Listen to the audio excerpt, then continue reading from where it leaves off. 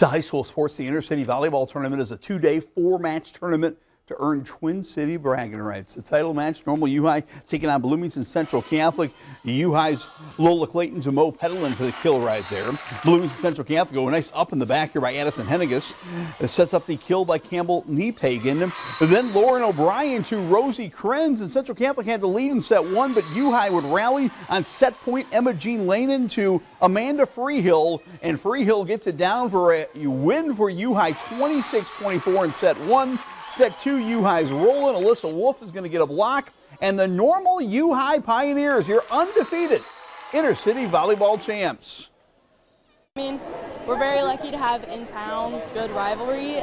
We have very good teams that we're lucky to play against. We knew that we really had to come out and play our best against all four teams, but yeah, we were just excited. Congratulations to Normal U High.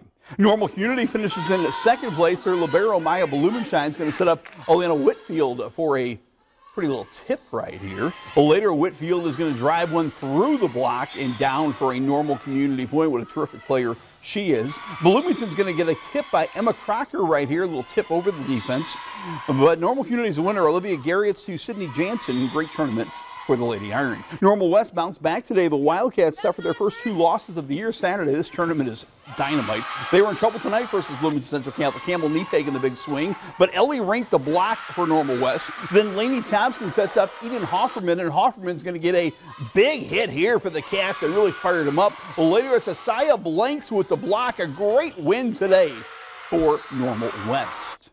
Now to soccer. Peoria Christian playing at Eureka tonight. The Chargers playing Roanoke Benson. Eureka, Peoria Christian, such a great passing team. Watch the teamwork here. Jacob Walton to Truth Creighton. Creighton sends it ahead to Colson Below, and Below says 1-0. He scores the first goal of the game. Later, it's going to be Mac Nicholson on the shot. Number 8 eventually is going to get a shot here.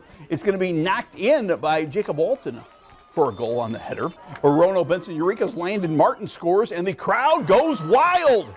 The crowd goes wild. They were pretty in pink tonight, that crowd. But the crowd was pretty quiet after that beautiful assist right here by the assist merchant, Quentin Hennick. The back heel pass to Truth Creighton. Peoria Christian's the winner tonight, 9-1. Time now for our Monday Night Football tradition. Time for Monday Rewind. Football Friday, Week 5. How about a high five to Farmington? They go to 5-0 thanks to 5 touchdown passes by Lane Wheelwright. It was remarkably windy on Friday, but you couldn't tell. 3 of those touchdown passes going to Jack Gronwald. Bloomington set a school record with 84 points in their game at Urbana. Mikey Kimball scores. Things will be tougher this week when they play Normal Community. Metamore's J. Don Cranford. Look at the stop and go. Stop, go. Look at that little jump cut, and then a little nifty little finish here for J. Don Cranford. Is he fun to watch? And A.J. Jones of Washington's got those same nifty moves. Look at these moves. He's got Limestone Rockets tackling air. Tackling air. Having fun right there. That is Football Rewind for Week 5.